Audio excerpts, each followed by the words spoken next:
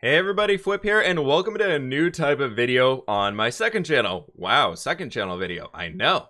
What we're going to be doing today, though, is I wanted to walk you all through the design process that I took to create this mansion here. I recorded most of it inside of replay mod while I was designing inside of the creative mode, because I knew we did something a little bit different today. So if you're excited for that, please be sure to click that like button down below. And if you haven't subscribed to the second channel already, which you're watching right now, be sure to subscribe as well. But thank you so very much for checking this one out, my friends. Without any further ado, let's get into talking about how I came up with this build thing. I don't know, it's a thing.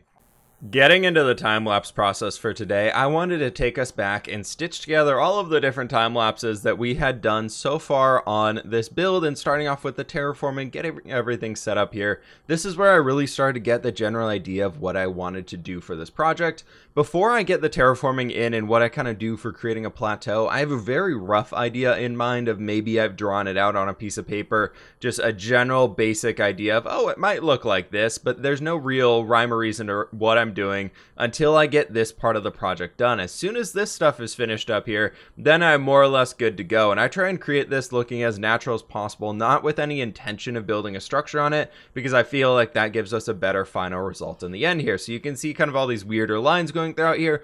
And then, of course, we did come back in and flatten this area out a lot, adding in a lot of the cobblestone and things like that on the tippity top of it. But overall, I'm just building up the cliff faces going around the outside with no intention of even doing that lower dock area that we still have to finish up on the survival world. And all of these different places around here are starting to come together very, very slowly, but they are coming together really well. And getting the last little bits of the dirt in here and everything like that, it really gives me a good idea of everything that I want to be doing on this project. The goal behind this one, all I knew that I wanted to use at this point was the new nether wood blocks, being the warped blocks in this one. I still want to find a way to use crimson wood in the future, but over here, this was all about just getting the warp blocks in, finding a way to use them inside my world, and just having fun with that. And then just building up this cool mansion, some sort of iconic structure on the side over here, which I thought would be a great way to do it. Getting a few of these rough house designs in here, and then getting the rough line for the road that's going to be brought around here, and then adding in a little bit more detail to the terrain on the outside, just because I felt like it needed a little bit more pizzazz to it before we actually got into the building. Then after this thing is all done, here we're going to be starting off with the planning. Of course, at this stage, you'll have seen this one before, as I'm just kind of laying out a bunch of different lines of concrete powder in here, getting a lot of base ideas in, figuring out the front structure of this one. I knew that I wanted to go off of this being a naval admiral's kind of mansion of sorts, as I've told you all, and I wanted to create the front of it looking a little bit like the front of a boat.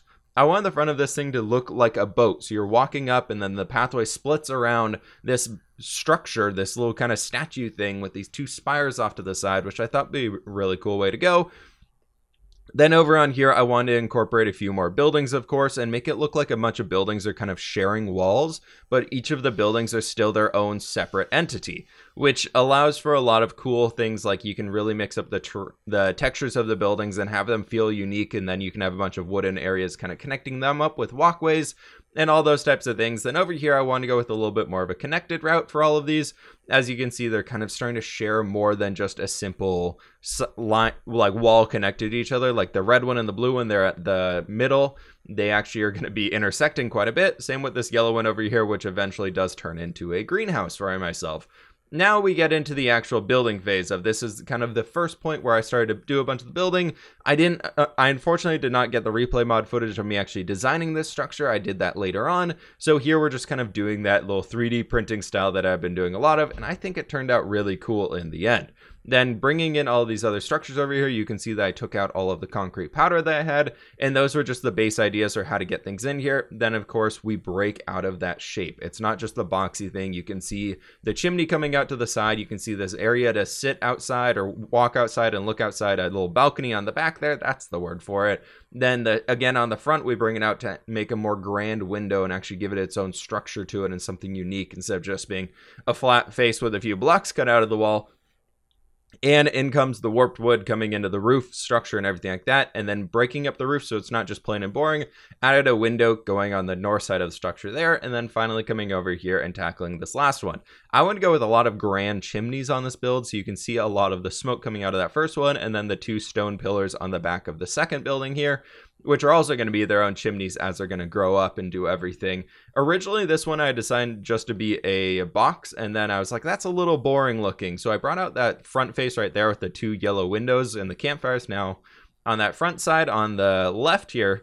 And I thought that that added a lot more extra depth to it, just mixing up the shape of the structure again, so it wasn't just a flat line going all the way across.